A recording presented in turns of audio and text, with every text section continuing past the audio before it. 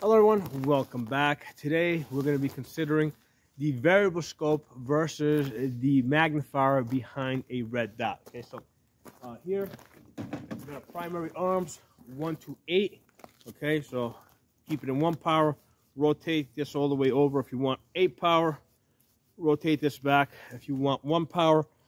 In 1 power, this kind of works like a red dot, but if your face is not on the gun, all you're going to see is a shadow. So you got to have your face in the right position, okay? Which I think is a major disadvantage as far as trying to use this as a red dot. Okay, now in 8 power, right? As a for distance shooting, of course, you're going to have your face on the right position.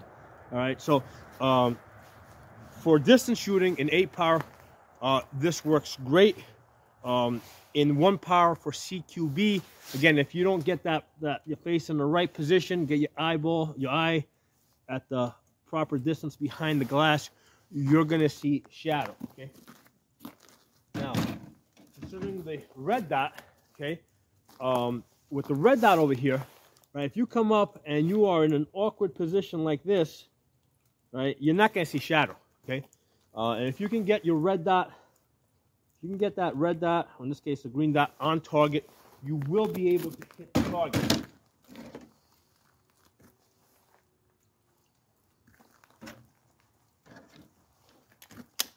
All right, so let's say you're on the ground in some weird position, right? Like this. A weird position like this.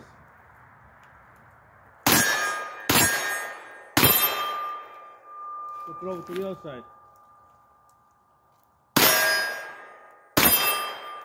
Over this side. Again, upside down gun now. Upside down gun.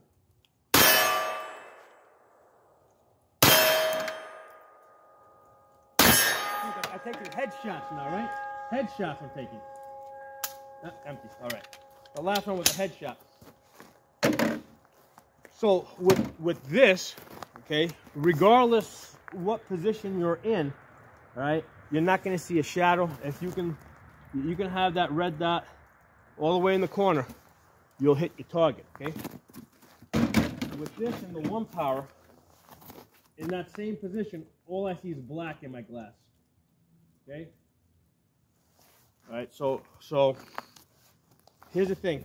As a CQB gun, right? As a CQB gun, okay, this variable 1 to 8 scope cannot do the job of a CQB optic as well as a red dot, okay? Now, as a distance scope, right? So this one over here, okay, I've got the Holosun HM3X, a 3 times magnifier, okay? At distance, okay, I get 3 times magnification, okay? This one over here, okay, that's the Vortex 6X, a micro 6X, okay? I get 6 times magnification, okay? So 6x magnification, right? This will do the job just as well as any fixed 6 power scope or any variable 1 to 6 scope. This is, when you're looking at distance, you're going to see the same thing, okay? Now, there might be some differences in glass clarity, but I think that's more of a comfort issue. I mean, with this gun over here, I was hitting 1 MOA, right? I did a video of it a few days ago. So for distance shooting, for precision shooting, this can do the job of the variable 1 to 8 scope, right? So this can do the job of a distance gun. However, this cannot do the job of a CQB gun as well as a red dot, right? For the main reason is, in this position here, all I see is a black shadow. I actually have to get my face on the gun, get proper eye relief, so that shadow disappears, okay? That is the most important consideration, I think, when you're considering a 1 to 8 versus the red dot with the magnifier, okay?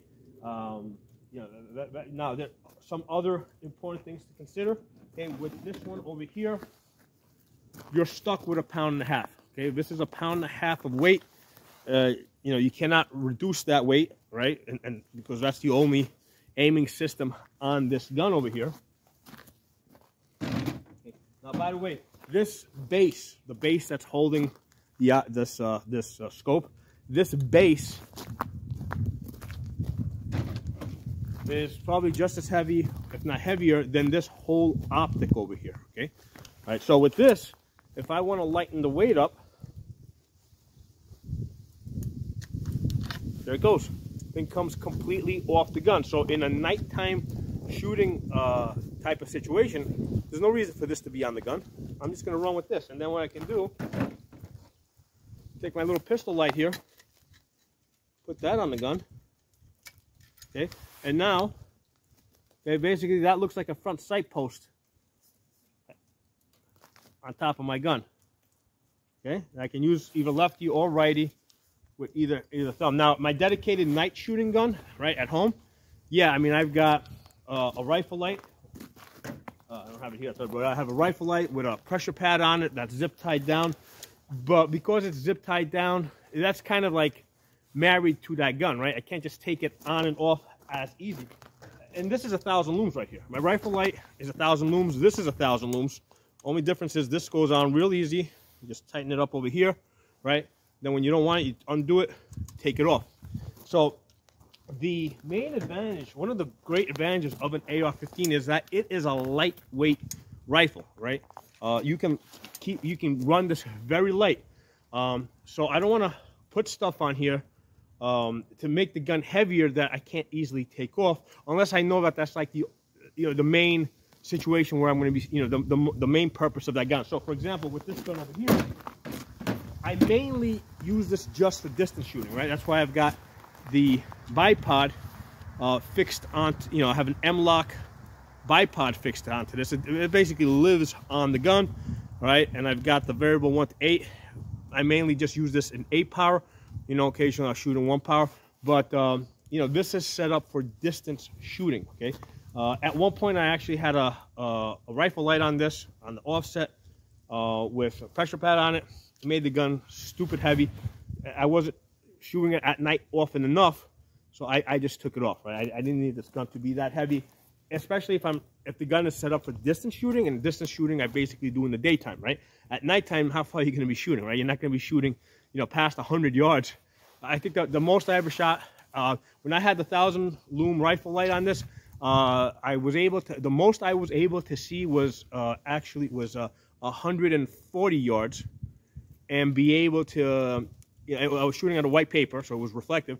That is the furthest I was able to see in the woods with a 1,000 lume rifle light, and still be able to, and be able to see the target. When I backed up a little bit further, I couldn't even see the white paper, using that 1,000 lume rifle light. So at night, you definitely don't need an 8-power scope, because the furthest that you're going to be able to see is probably about 140 yards, despite the fact that they'll say that these 1,000 lume lights are good for 300 yards. Unless like you're in an open field where light is reflective, you're not going to see that far. Okay, so out here in the woods where the trees cast shadows, the furthest that you can possibly get is 140 yards. You can see a target that wants to be seen at 100 yards. Most of your engagements will probably be at between 75 yards and in. More at 50 yards than anything, because still, the trees cast shadows. I mean, that's the reality of nighttime shooting. But the point I'm saying is I want to keep this gun as light as possible. If I need a rifle light on this, I quickly put the rifle light on.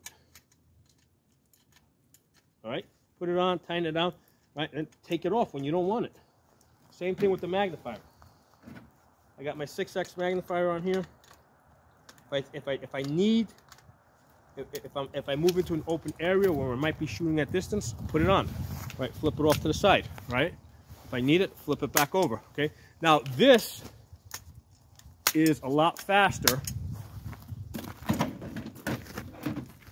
than this, okay? 1, 2, 2, right? So it's 1, 2, 2.5 almost. I didn't quite get there. 1, 2. Oh, you can kind of do it in 2. It's more like 2 1/4 turns. 1, 2.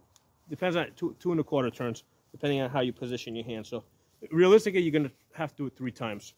So that is definitely slower than that. Flip it over there, flip it over, go over there, flip it over. Okay, so this back and forth is way faster. Now, the proof, when I watch competition shooters shoot that have variable 1 to 8 scopes, what they usually do is they keep this in 8 power, and then they've got like a 45-degree offset over here that has a red dot. So rather than doing this back and forth, what they'll do is 8 power to here, 1 power, they rotate the gun to the side. They get to their pistol optic, right? They have a pistol red dot on the side over here, and they're going back and forth like this, right? So my thought is, if you're going to have a 1 to 8 scope, because here's the thing, the variable option adds extra weight. If you were to get a fixed 8 power, right, or fixed 10 power even, right, that's going to be lighter than the variable scope, right? So I would recommend a fixed 8 power with the, if that's what you want. If you want to, I would recommend a fixed 8 power with the pistol at the side, right? Why pay extra for the variable option? Now on this gun, it makes sense for me because I have no intention of putting a pistol optic at the 45-degree angle. So it makes, and this gun is mainly a dedicated distance shooter, hence the bipod. So it makes a lot of sense for me to keep an optic that can go down to 1 power. But for most of my guns, right, because I only have one variable 1 to 8. Most of my guns are set up like this, okay? And I take this off when I don't need it. So there are my thoughts on that. Drop some comments below. Let me know what you guys think. If you're not on the channel, subscribe. Talk to you all soon. Hello everyone. I wanted to add a very important point. One of the issues that comes up with using magnifiers behind your red dots is that the magnifier also basically enlarges your red dot, right? So if you have a 2 MOA dot with a 3x magnifier, right, now you've got a 6 MOA dot. Or if you have, let's say, a 6x magnifier, now your 2 MOA dot becomes a 12 MOA dot, right? So how do you deal with that? How are you going to be able to, hit a target at distance when you've got this big dot that's obscuring your target, right? How can that possibly be just as good as a distance scope, which has like the fine crosshairs that you can put on the target?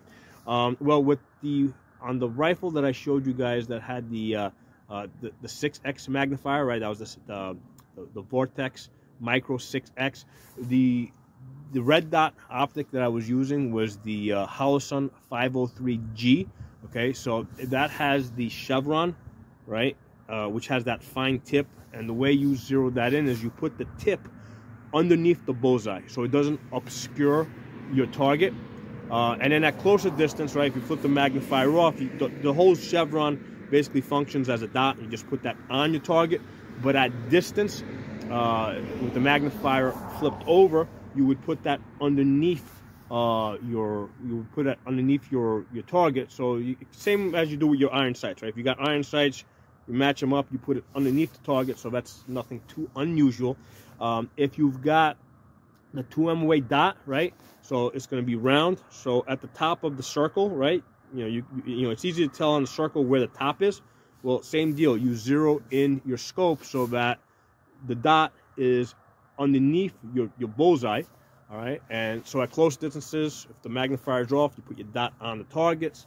At further distances with the magnifier on, you basically put your dot underneath the target that you're shooting at, right? And then this way you can focus at the top of the circle, which is fine. It doesn't obscure your target, and you're able to take well-aimed shots. Okay, so and that's the reason why I say that the magnifier with the red dot can do the job of the variable 1 to 8 scope, but not in reverse, right? The variable 1 to 8 scope can't do the job of the red dot especially if you find yourself in an awkward position on the ground, in some weird funky position where you can't get a proper cheek weld, can't get your face on the gun the way you're supposed to get it.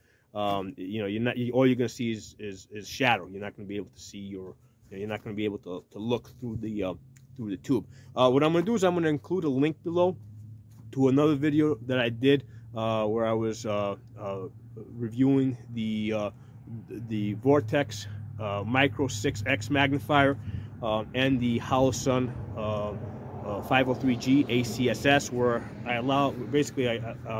I gave you guys a view through the magnifier so you guys can see what the reticle looks like when it's magnified 6 times. So that'll be below in the comments and in the description. Just click on that. It'll take you over to that video and you guys can see what that looks like. Okay, so hope you guys enjoyed this. I'll talk to you all soon.